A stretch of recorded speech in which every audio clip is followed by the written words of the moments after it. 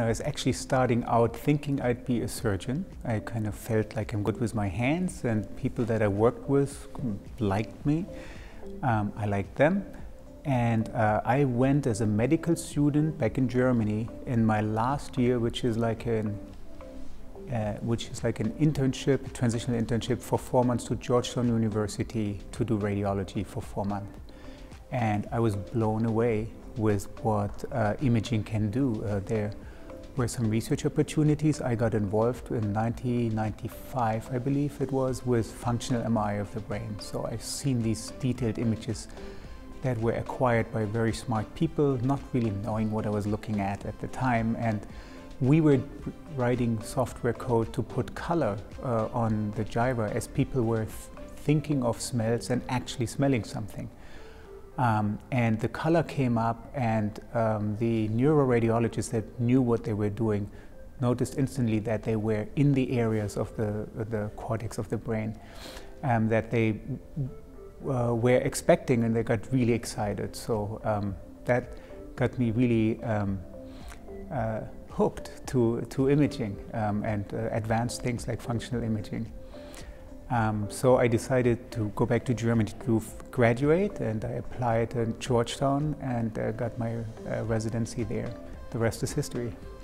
So when RSNA decided to start a subspecialty journal in cardiothoracic imaging, I was thrilled. I knew no matter who the editor would be that that was the right move. The time was right for that.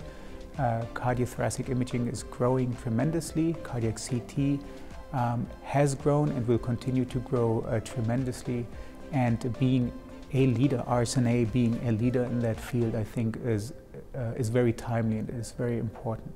The journal's mission is to advance health, cardiovascular health or cardiothoracic health and patient outcomes through dissemination of science, technical development and research in the fields of cardiac MRI, cardiac CT, pulmonary imaging and vascular imaging.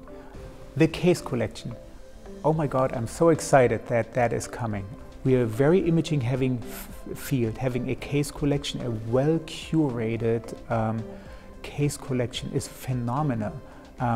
I think this is something that really was missing in our field, and I'm really thrilled that RSNA is now doing that. I know I have a lot of colleagues that have these awesome cases that when they show them to me on their laptop or with a manuscript that they couldn't find a home for, I was like, I just learned something.